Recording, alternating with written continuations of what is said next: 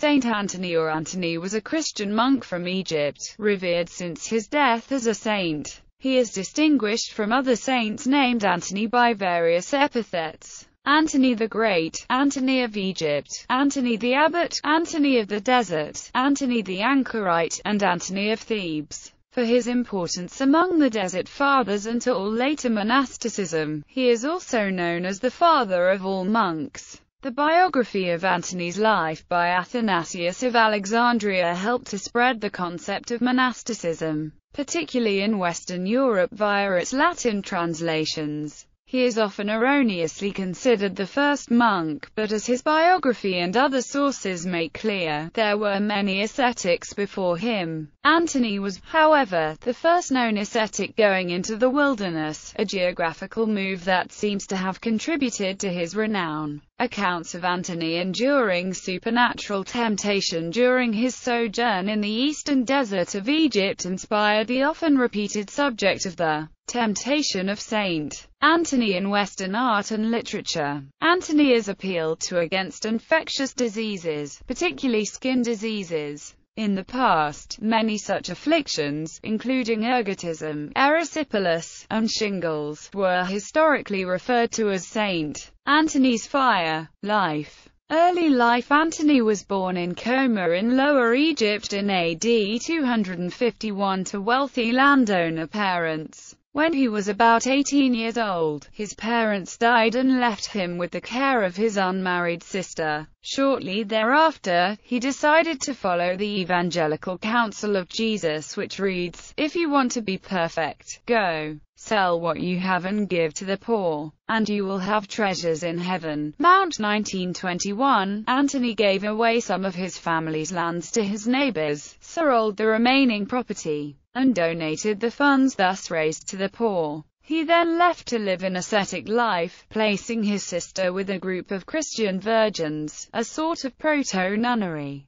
Hermit for the next 15 years, Antony remained in the area, spending the first years as the disciple of another local hermit. There are various legends associating Antony with pigs. One is that he worked as a swineherd during this period. Antony is sometimes considered the first monk, but there were others before him. There were already ascetic pagan hermits, and loosely organized Cenobitic communities were described by the Hellenized Jewish philosopher Philo of Alexandria in the 1st century AD as long established in the harsh environment of Lake Mareotis and in other less accessible regions. Philo opined that this class of persons may be met with in many places. For both Greece and barbarian countries want to enjoy whatever is perfectly good. Christian ascetics such as Thecla had likewise retreated to isolated locations at the outskirts of cities. Antony is notable for having decided to surpass this tradition and headed out into the desert proper. He left for the alkaline Nitrian desert on the edge of the western desert about 95 kilometers west of Alexandria. He remained there for 13 years. According to Athanasius, the devil fought Antony by afflicting him with boredom, laziness, and the phantoms of women, which he overcame by the power of prayer, providing a theme for Christian art. After that, he moved to a tomb, where he resided and closed the door on himself, depending on some local villagers who brought him food. When the devil perceived his ascetic life and his intense worship, he was envious and beat him mercilessly, leaving him unconscious.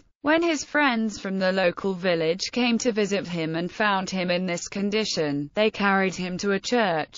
After he recovered, he made a second effort and went back into the desert to a farther mountain by the Nile called Pispeia, opposite Arsino. There he lived strictly enclosed in an old abandoned Roman fort for some 20 years. According to Athanasius, the devil again resumed his war against Antony, only this time the phantoms were in the form of wild beasts, wolves, lions, snakes, and scorpions. They appeared as if they were about to attack him or cut him into pieces. But the saint would laugh at them scornfully and say, "If any of you have any authority over me, only one would have been sufficient to fight me." At his saying this, they disappeared as though in smoke. While in the fort, he only communicated with the outside world by a crevice through which food would be passed, and he would say a few words. Antony would prepare a quantity of bread that would sustain him for 6 months. He did not allow anyone to enter his cell. Whoever came to him stood outside and listened to his advice.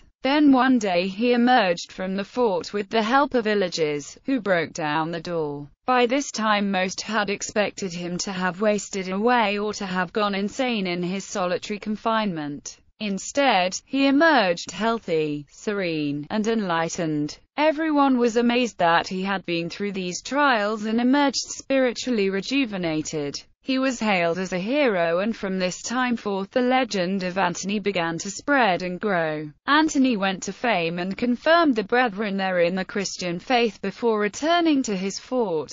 Amid the Diocletian persecutions, Antony wished to become a martyr and in 311 went to Alexandria. He visited those who were imprisoned for the sake of Christ and comforted them. When the governor saw that he was confessing his Christianity publicly, not caring what might happen to him, he ordered him not to show up in the city. However, the saint did not heed his threats. He faced him and argued with him in order that he might arouse his anger, so that he might be tortured and martyred, but it did not happen. Father of monks, at the end of the persecutions, Antony returned to his old Roman fort. By this time, many more had heard of his sanctity and he had many more visitors than before. He saw these visits as interfering with his worship and went further into the eastern desert. He traveled for 3 days before reaching a small oasis with a spring and some palm trees and chose to settle there. Disciples soon found him out and his number of visitors again continued to grow. Antony had not been the first ascetic or hermit, but he may properly be called the father of monasticism in Christianity, as he organized his disciples into a worshipful community and inspired similar withdrawn communities throughout Egypt. And following the spread of Athanasius's hagiography, the Greek and Roman world, his follower Macarius the Great was particularly active in continuing his legacy.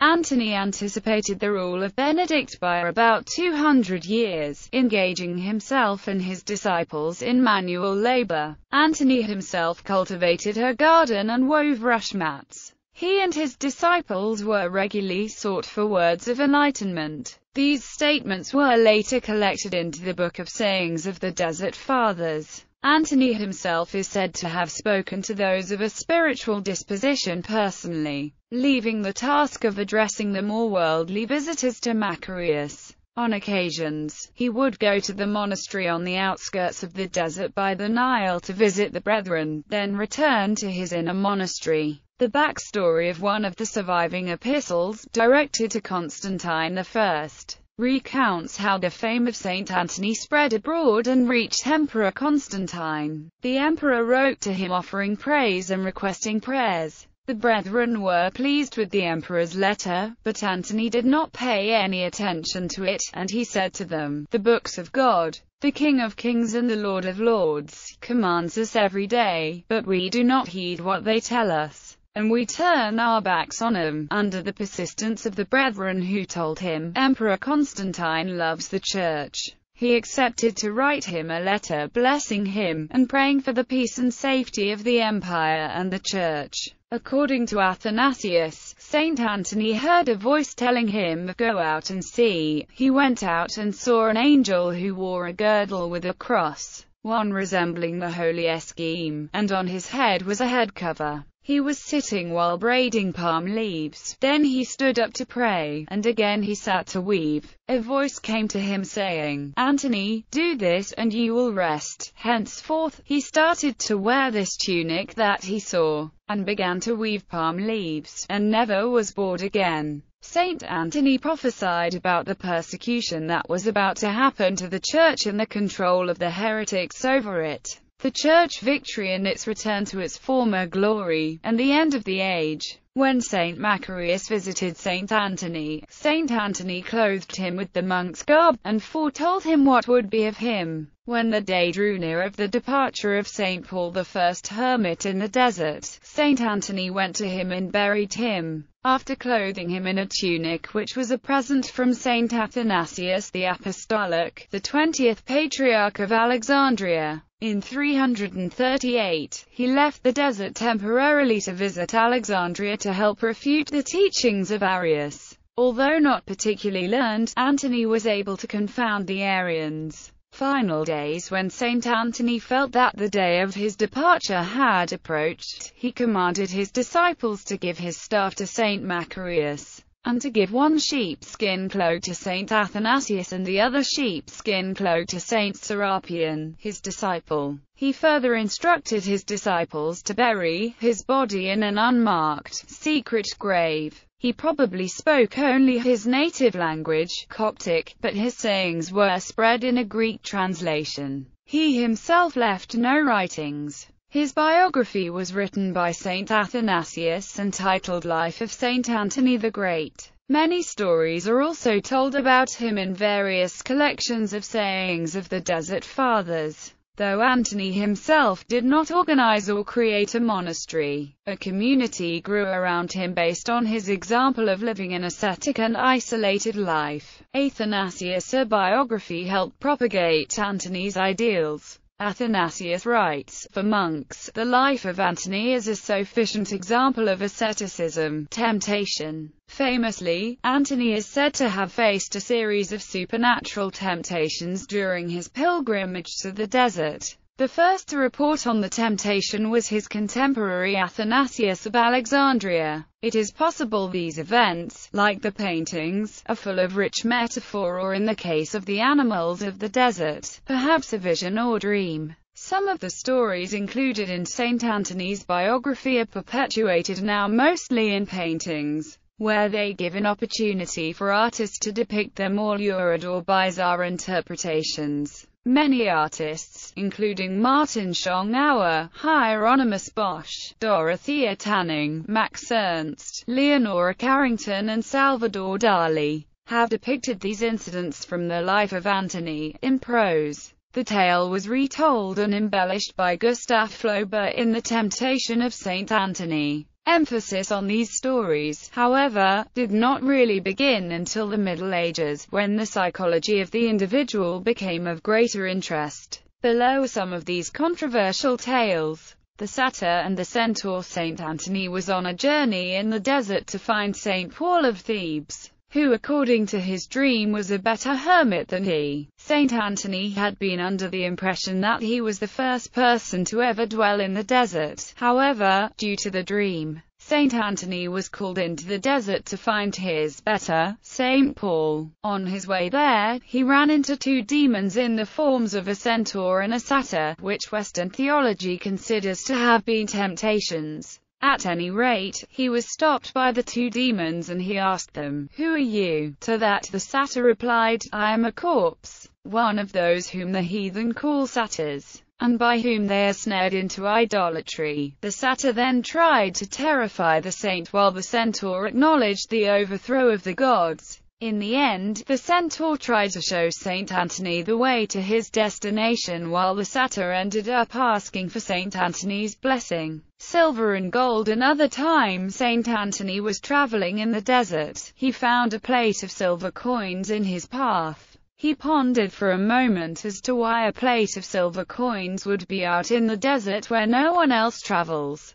and realized the devil must have laid it out there to tempt him. To that he said, "Ha, devil, thou weenest to tempt me and deceive me, but it shall not be in thy power." Once he said this, the plate of silver vanished. Saint Antony continued walking along and saw a pile of gold in his way which the devil had laid there to deceive him. Saint Antony cast the pile of gold into a fire, and it vanished just like the silver coins did. After these events, Saint Antony had a vision where the whole world was full of snares and traps. He cried to the Lord, "O good Lord, who may escape from these snares?" A voice replied, humility shall escape them without more demons in the cave. Once Saint Antony tried hiding in a cave to escape the demons that plagued him. There were so many little demons in the cave though that Saint Antony's servant had to carry him out because they had beaten him to death. When the hermits were gathered to Saint Antony's corpse to mourn his death, Saint Antony was revived. He demanded that his servants take him back to that cave where the demons had beaten him. When he got there he called out to the demons, and they came back as wild beasts to rip him to shreds. All of a sudden a bright light flashed, and the demons ran away. Saint Antony knew that the light must have come from God, and he asked God where was he before when the demons attacked him. God replied, I was here but I would see and abide to see thy battle, and because thou hast manly fought and well maintained thy battle, I shall make thy name to be spread through all the world. Veneration. Most of what is known about Saint Antony comes from the life of Antony, written in Greek around 360 by Athanasius of Alexandria. It depicts Antony as an illiterate and holy man who through his existence in a primordial landscape has an absolute connection to the divine truth, which always is in harmony with that of Athanasius as the biographer. Sometime before 374, it was translated into Latin by Evagrius of Antioch. The Latin translation helped the life become one of the best-known works of literature in the Christian world, a status it would hold through the Middle Ages. In addition to the life, several surviving homilies and epistles of varying authenticity provide some additional autobiographical detail. Antony had been secretly buried on the mountain top where he had chosen to live. His remains were reportedly discovered in 361, and transferred to Alexandria. In the 11th century, the Byzantine emperor gave them to the French Count Jocelyn. Jocelyn had them transferred to La Motte Saint-Didier, which was then renamed Saint Antoine en Dauphiné.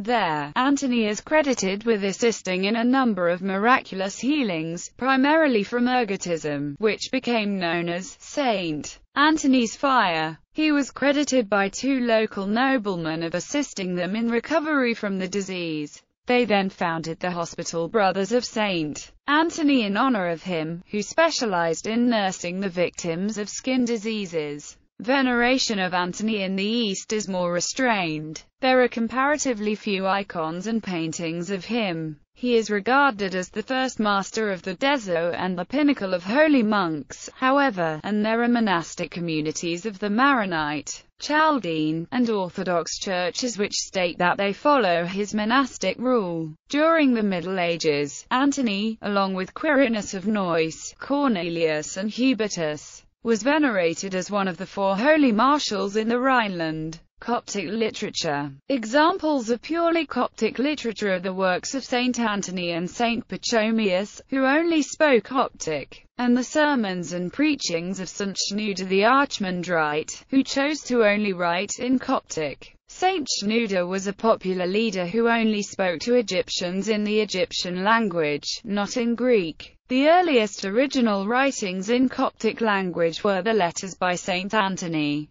During the 3rd and 4th centuries many ecclesiastics and monks wrote in Coptic.